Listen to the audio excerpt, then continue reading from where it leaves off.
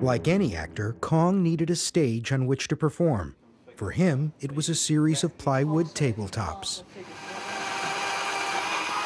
There would be a lot of holes drilled into the surface of the tabletop because with an animated puppet you need a way of locking him to the floor that he's walking on.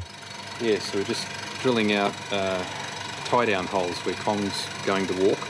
So this will be his path. You have to do tie-downs is what they called, where the feet are attached firmly because as you shift the puppet you're putting a lot of weight and muscles behind shifting the stiff jointed puppet, and you need his feet to be locked to the table. But in the fight with the T-Rex, you have the Tyrannosaurus jumping, and then you have the scene where Kong flips him. And in those kind of things, they had to work out a way to support the weight of the models and move them one frame at a time. And if you watch it frame by frame, you can actually see some of the rods that they use to keep them from falling over during the shot. In most instances, the animation tabletop would be partially dressed with a miniature environment, such as Kong's carefully crafted jungle foliage. The jungles in Kong are the coolest jungles I've ever seen in a movie. They were going for a Gustave Doré style, where the foreground images are very, very dark, and the background are light, haliated, kind of glowing backgrounds, and cathedral-like jungles, you know? I mean, it was that look, which is very storybook. They used a very particular technique to build all the foliage and trees and rock faces, and we wanted to capture that exact aesthetic again. The rocks and land formations were built out of plaster. Then the trees were wooden dowels that were covered with clay, and then tissue paper that was shellacked. And the foliage was a combination of real plants that were put in place, and some of the things like palm fronds and ferns were cut out of very, very thin copper. This is just a test for PJ to look at of the different types of leaves. This one is brass up here, and we're worried it might be a little too flimsy. And this is alley, and it's a lot more posable, yet it's not going to fly around on the tree because everything needs to be so locked down while they're animating. They had to carefully attach all the little leaves and all the little vines and all the little mosses. Everything you see, they had to build or paint or create, you know, to detail. O'Brien also made extensive use of matte paintings, flat art that creates the illusion of depth without the expense of building three-dimensional sets. Matte paintings done on glass provide foreground elements. What you'd often have in your typical King Kong setup is you might have one or two sheets of glass in front of the camera that would have extra pieces of jungle painted on. For example, vines or the sides of trees or overhanging jungle growth. And the camera actually shoots through that painting onto your set to create the feeling of a deep, dense jungle that just kept going back and back and back into infinity. Now, in many cases, he didn't use a glass painting, he used an actual built foreground.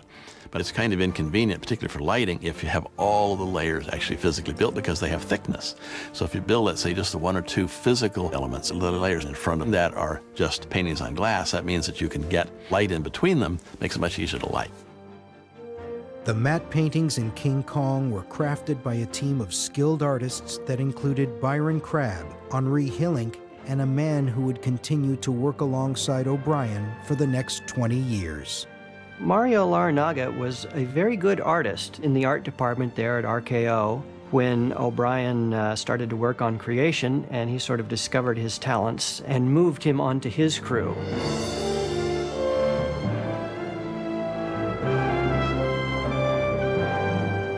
Matte painting is pretty rare now, other than doing something as a special project.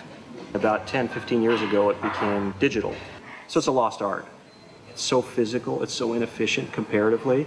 I really wanted to get back on my computer after I did this, to tell you the truth. So it's a much more efficient, easier way to get good results and make quick changes.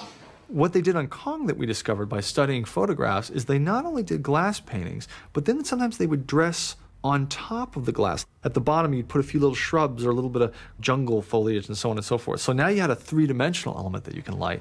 And so we could dapple the light, and we could change it very quickly because you're dealing with something three-dimensional and with real light.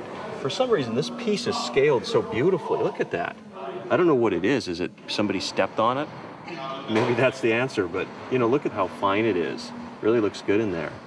Somehow that glass painting technique makes that film look so unique.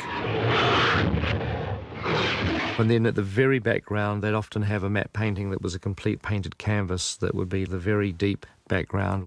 We had our matte painter, Michael Pangrazio, actually do a traditional matte painting. It's very important to have a good plan, so I would do a sketch and photograph it and project it.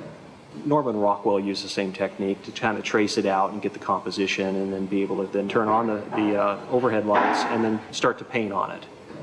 But the painting is very crude, you know. If you look at the painting, it doesn't look that great by itself, but when you see it on film, it works, and that's a matte painter's trick, too. Good matte painting is very impressionistic and very loose.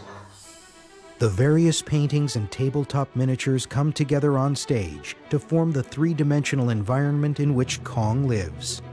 The typical Kong jungle setup would be a piece of glass in the foreground with an edge of jungle painted around it, then a tabletop with some miniature trees and foliage, and then maybe some more miniature jungle that finally resolves into a painted cyclorama in the background. So these tabletop setups could be, you know, anywhere from 6 to 8 or 12 foot deep. And the way you make one of these shots work is you actually just look right through the lens and you see, oh, how's this working? Where do we need a tree? And if you need a tree, you just hang it in. Composing the shot was really interesting because if you weren't looking through the camera lens, you know, you had this big matte painting and this glass thing and these tables. It didn't seem to make a lot of sense. But once you look through that lens, it's a perfectly composed shot.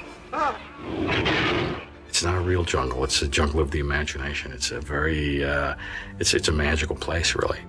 These jungles just seemed ready to erupt with prehistoric life, which then Willis O'Brien and his team made happen. But bringing Kong to life and making his miniature jungle convincing was only the beginning of what O'Brien hoped to accomplish.